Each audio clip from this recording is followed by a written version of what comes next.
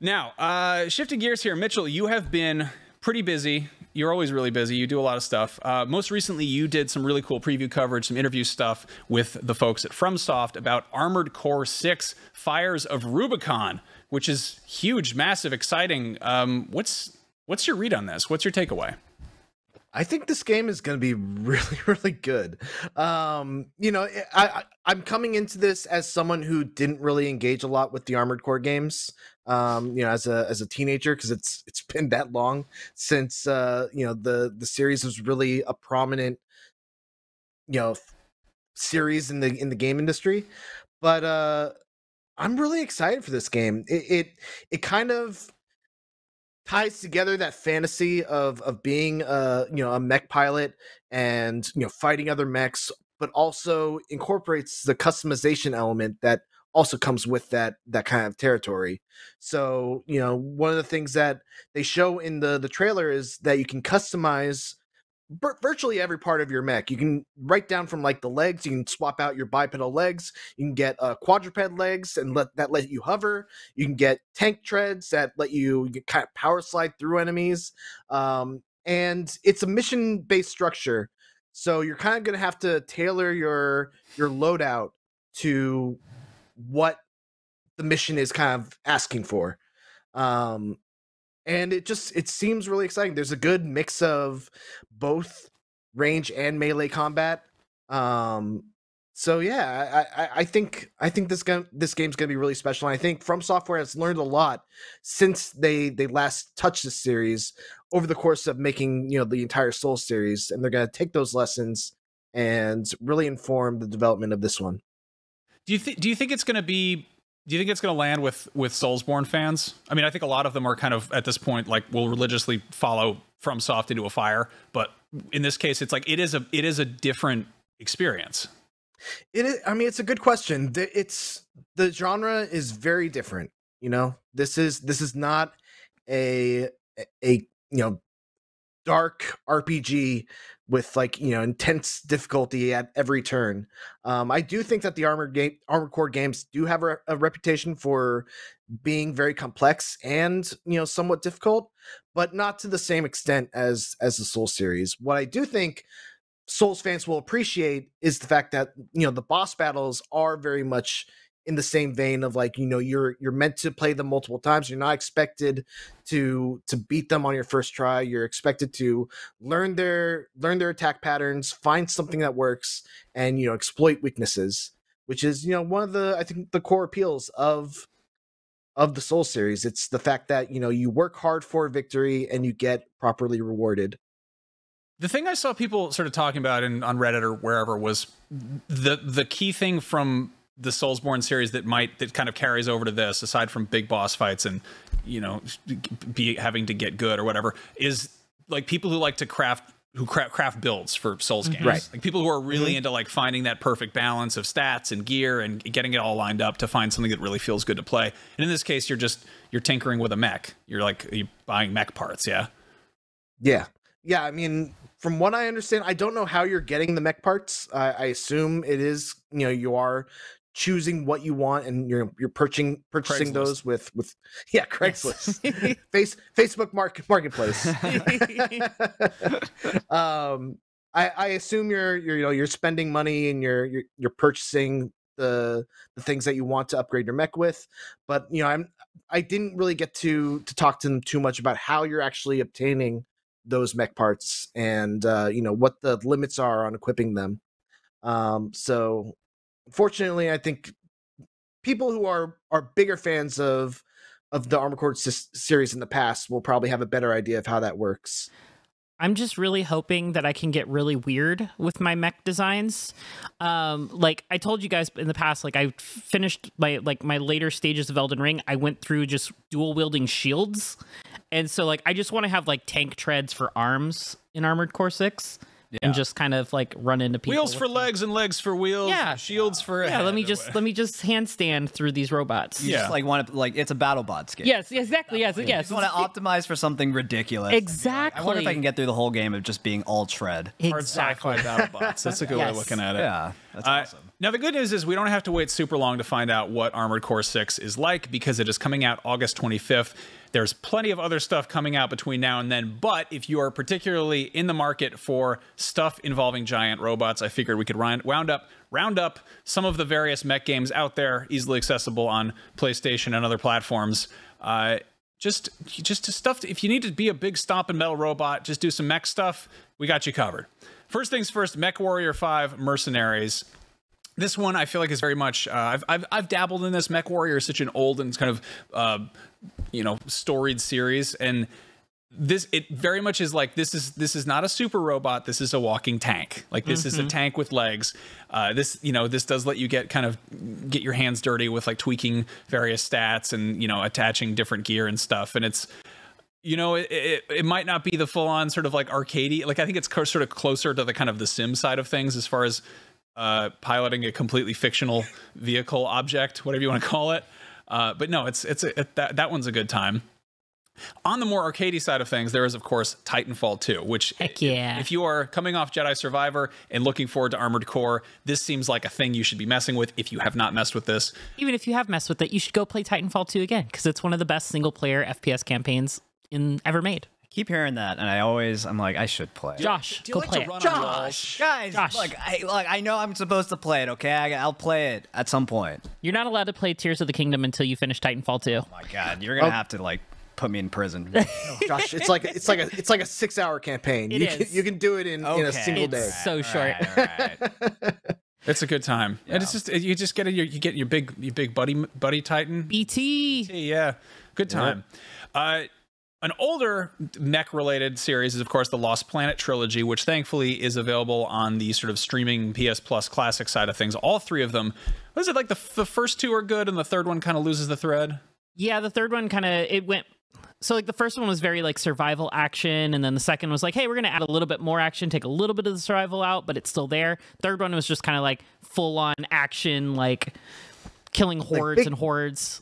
Big co-op focus in that one also, right? Yes, the third one was very co-op focused, which I thought was cool, but it definitely was, they got away from a lot of the heat system. It wasn't as big of a thing as it was in the first one. I mean, it seems like there really was a stretch there where every major publisher, specifically Japanese publisher, had its like flagship mech series. And Capcom was putting out Lost Planet stuff, and I'd love to see them go back to that. I remember being like really curious, kind of skeptically interested in Lost Planet 3, and then I think I demoed it and somebody pointed out that it was like the same sort of dynamic as Master Blaster, where like you could be a little guy running around and then you could go back and get in your thing and you're like a bigger guy running around, and it's like that's kind of a cool setup right there. But I think it wound up coming out and it was just it got like, I don't know, 6s or whatever. I never messed with it, but now I can. If I choose to, if there's not enough other stuff going on. The Zone of the Enders, the second runner, I guess Zone of the Enders 2, aka the second runner, and then it's got Mars, but it's spelled with an upside down A, because you can't just name something normally. No. Mitchell, you no, I'm sure there's an important story significance to the upside down A. It's because it's the shape of the rocket like landing. Sure. Lance. Sure, why not? But yeah, I'm a pretty big fan of Zone of the Enders. I didn't play the first one. The second one, I don't remember a lot about it other than the fact that the main character's name is Dingo. And I remember it having like really good fast-paced mech combat. The thing that really struck me was the fact that when you come in for a melee attack, the camera kind of swings around and does this really cool cinematic kind of combat camera. And this is it's a Kojima game, isn't it? I think he produced it. Well, either way, it has Metal Gear Solid vibes for sure. And like my favorite part of the first game was that if you open the case and then look next to the disc, there was a second disc that was the tanker level for Metal Gear Solid 2. Yeah, which I still think is like maybe a top 3 Metal Gear Solid game for me. Specifically that demo, it's a good time. But I do think the big claim to fame for the first game was that it was the delivery method for the Metal Gear Solid 2 demo. Mm-hmm.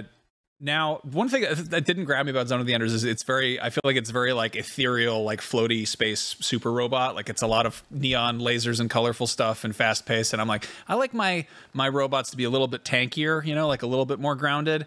So Gundam Evolution walks a very weird line because that's kind of getting your Super Smash Brothers roster of famous mobile suits and making them fight each other a la Overwatch. It's basically like an Overwatch clone. Yeah. But people seem to be pretty into it, and I don't know if you've got a fondness for any particular, you know, Gundams or mobile suits, as it were. It's fun to mess around. I think this could also kind of scratch that that PvP itch because I know that Armored upside Cores. down A. Yeah. I was just gonna say there was the upside down A. So maybe that's the connection. So that's the Turn A Gundam, which was designed by Sid Mead, which is weird because he designed the BART train. I just built one of these anyway. The cockpit is located in a very literal part of the robot. And that is true also of Zone of the Enders. So maybe that's why. Maybe the Turn A is a crotch and the little, I don't know. Maybe the upside down Mars is, yeah. Interesting. Who knows? Anyway, Gundam Evolution is a free to play one. You can mess with that for free. To play that, it's explained in the anyway. 13 Sentinels Aegis Rim. I don't know about this one. This was Vanillaware? Yeah. Mm-hmm. Mitchell, I think you've probably played more of this than I have. I've barely kind of touched the surface on this one. But this was the one that had didn't have different timelines, and it was like very RPG-ish as well, correct? Yeah, it's I want to say it's kind of a mix between a visual novel and like a real-time strategy game. That's right. It's different perspectives, different timelines, very winding, complex story that kind of comes together and intertwines all the different characters. And I didn't beat it. I got probably like 8 hours in or so, and like literally right when the story started picking up. One of these days I gotta go back to it, but the art is unbelievable. The performances are really good. Really solid game all around. Definitely highly recommend. Kind of Evangelion vibes from this, where it's, yeah, just a little. I mean, it's children and robots fighting for causes that are maybe questionable. They were born under a meteor shower. It's their fault. They have to pilot the robot. They're new types. It's the only way to go about it. Shinji, get in the robot. Get in the robot. You disappoint your father. Then there's the Rift Breaker. This is a more recent one. This is interesting because it's action RPG, but with like base building mechanics.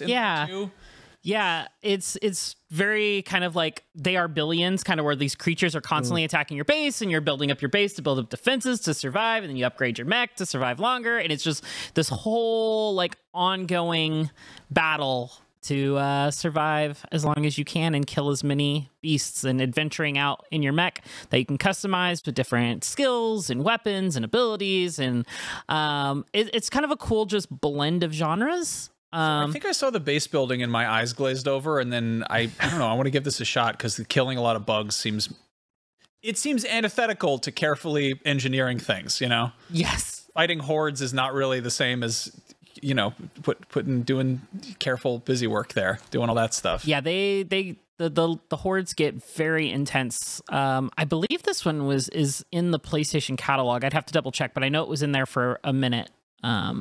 But yeah, definitely an interesting one to check out if you haven't tried this one yet. Now, finally, I mentioned sort of all the publishers used to have their respective mech series. There was Front Mission was a big one, which has since kind of gone the wayside. And then there was a weird spin-off called Left Alive, which had character and mechanical designs by Yoji Shinkawa, who did Metal Gear. I remember being like kind of curious about this, and I was like, why didn't I play it? And I pulled it up, and I think it's got like a 38% on Metacritic. Like it is Left Alive was bad. Was it bad? Was it that bad? Is it very bad. Playable bad? It was very. You know how we say a game, we said like Star Wars, you said Star Wars makes you feel like a Jedi Knight. Yeah. This does not make you feel like a mech. Oh no. Like a good mech pilot. This makes you feel left alive. Makes you feel like you weren't left alive. Oh no. Yeah.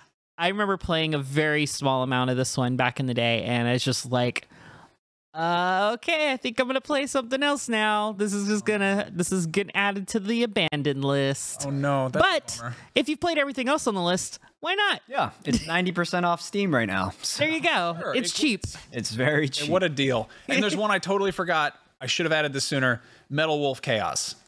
That is, which is actually a FromSoft game. So if you're looking for that Armored Core vibe, maybe a little bit more tongue-in-cheek, a little bit goofy over the top, you play as President Mike Wilson. Mitchell, have you played this one? I have not. What? I know a lot about it, but I've not actually played it. Oh, dude, yeah, no, Devolver re-released this, or did like a whole remaster of this, and it's just, you know, I love that we're all like, yes, FromSoft, they make serious, intense RPGs, but also this, which is completely wackadoo, over the top. You're the president. Yeah.